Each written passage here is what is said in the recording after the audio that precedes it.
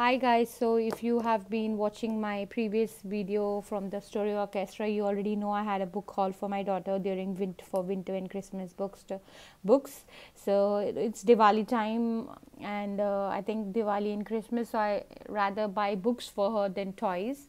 I think I find it more useful. So this is Nosy Crow, The Poles Apart. I'm so excited to go through. This is a very funny and it's a nice book.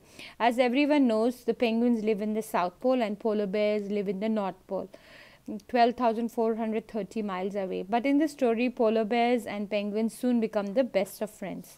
So this is the story all about that.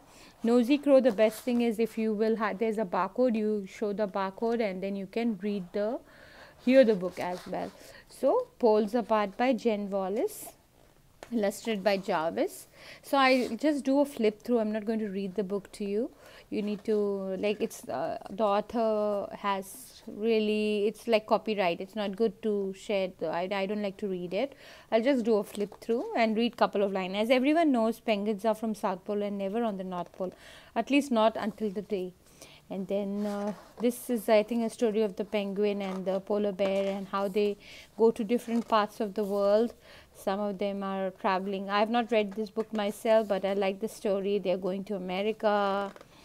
They will be going to England. Okay, then they will be going to Italy in the gondolas. They'll be going to India. Wow, and they see the Taj Mahal. They'll go to Australia. And then they are meeting in the South Pole. So it's going to be a fun read for my daughter, and I'm sure she will love reading it. She started reading. My one aim was before she turns 5, I want her to start reading books, and she already has started reading. Praise God.